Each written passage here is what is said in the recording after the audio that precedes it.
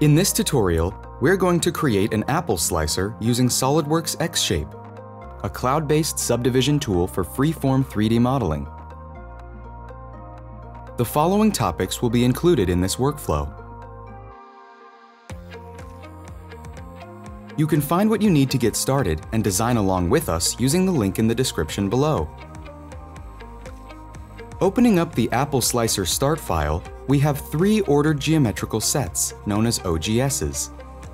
The first contains reference images of our apple slicer, including a side and top view. The second OGS contains the apple slicer blade, which has already been designed for us. And the last OGS, named handle, is empty because we have yet to design it. We'll start off creating the apple slicer by hiding the blade OGS and activating the handle OGS. Click the blade OGS once to access the hide command from the context toolbar. Then double-click the handle OGS to activate it. With the correct OGS highlighted, we can add in a subdivision shape from the Subdivision tab on the bottom action bar. For this model, we'll begin with a torus. Place the subdivision shape at the origin over the X. Next, we'll edit how many vertices, edges, and faces the shape begins with by changing the number of segments. Decrease the number of minor segments to 6 and increase the number of major segments to 16. Hit Enter and press the green check mark. Now we want to edit the size of our torus. Select Show Bounding Box from the top toolbar and click one of the dimensions to access the dialog box through the context toolbar. In the dialog box, turn on the option to Scale Non-Uniform. Enter 130 mm in the X and Y directions and 30 mm in the Z direction. Hit the green check mark and turn off Bounding Box from the top toolbar. We'll start by editing the top view, so let's hide the side image reference for now. Click the side image from the Design Manager and select Hide from the Context toolbar. Next, we want to make the inside wall flatter by deleting the innermost edge loop.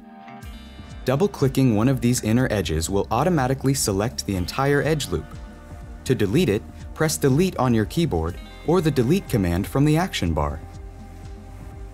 To flatten the inner wall, we want to crease the edges of the inner face loop.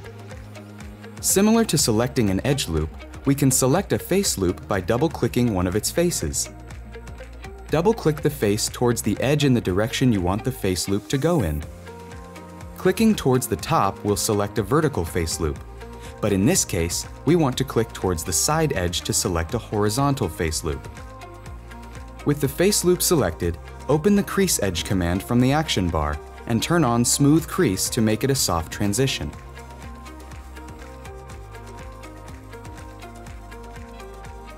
Double-click again to access the inner face loop.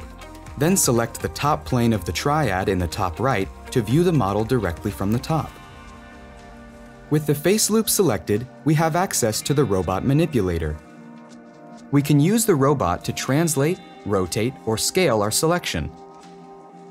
To scale in one direction, we can click and drag the scale point at the end of the arrow. In this case, we want to scale in both the X and Y directions. Let's undo the initial scale from the action bar, and this time, click and release one scale point, then click and drag the other to scale in both directions simultaneously. We'll scale to match the image reference as closely as possible. Let's turn on Symmetry from the action bar so we can model both ends of the hand grip at once. We can select the YZ plane either from the Graphics area or the Design Manager. The green edge loop signifies the plane of symmetry. To begin creating the hand grip, select the face near where the grip meets the torus in the reference image and click Extrude from the Context toolbar. Notice this extrusion is automatically mirrored. Select the extruded face to access the robot manipulator. The robot is currently oriented according to the face we selected, but we can right-click at the center of the robot to reorient it to XYZ. Click and drag the arc of the robot inwards to rotate the face 60 degrees. You can hover over the ruler that appears to snap to increments of 5 degrees. With both extruded faces angled towards one another, hold the Control key while selecting both faces and click Extrude from the context toolbar to bridge them together. Next, we'll extend the handle away from the torus. We can double-click one of the center faces closer to the edge in the Y direction to select the entire edge loop. Using the robot, drag this face loop away from the torus 20 millimeters. Similar to editing angles, we can hover over the ruler to snap to increments of precise values. With this face loop still selected, scale in the Y direction first, then the X direction to match the image reference. Now that the top view is complete, we can use the Shift and arrow keys to rotate 90 degrees to the side view. To start sculpting the side view, show the side image reference from the Design Manager. With the preview shown, box select the hand grip of the apple slicer by clicking and dragging. Note that 4 vertices should be highlighted. Use the robot manipulator to translate upwards by 15 millimeters. Next, we want to change our axis of symmetry to mirror the entire hand grip to the other side of the apple slicer. Click Symmetry from the action bar to deactivate it. Click the Symmetry command again to reactivate, but this time mirror about the ZX plane. Make sure you're mirroring the correct side of the apple slicer and the hand grip appears on both sides. We can toggle the direction of symmetry in the dialog box. Next, to make this product sit flat on a countertop, let's add a smooth crease to the bottom. Double-click one of the bottom faces towards the adjacent horizontal face to select the entire bottom face loop. Select Crease Edges from the action bar and make sure Smooth Crease is turned on.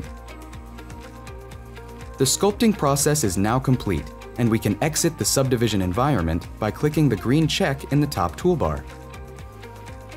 Notice that the subdivision surface is automatically knitted into a closed, watertight body. Subdivision surfaces can be knitted after the fact by accessing the command from the context toolbar. Finally, we want to combine this shape with the blade that has already been designed. Start by hiding the reference image OGS from the Design Manager as well as the XYZ planes. To quickly select the planes, select the first plane, then hold the Shift key when selecting the third to select anything in between. Click Hide from the context toolbar. Notice there are no notches in the center of the subdivision model for the blade to fit into.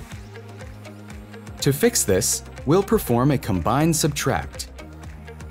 Start by showing the blade OGS, then selecting Combine from the action bar under the Features tab.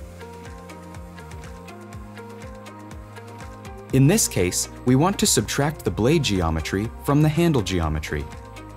Inside the dialog box, choose Subtract. From the graphics area, select the handle as the target body and the blade as the tool body, and continue. Now when the blade OGS is hidden, notches can be seen for the blade to fit into. Our apple slicer model is now complete. Feel free to continue modeling and make this design your own. And if you'd like to see more tutorials, check out the SOLIDWORKS YouTube channel.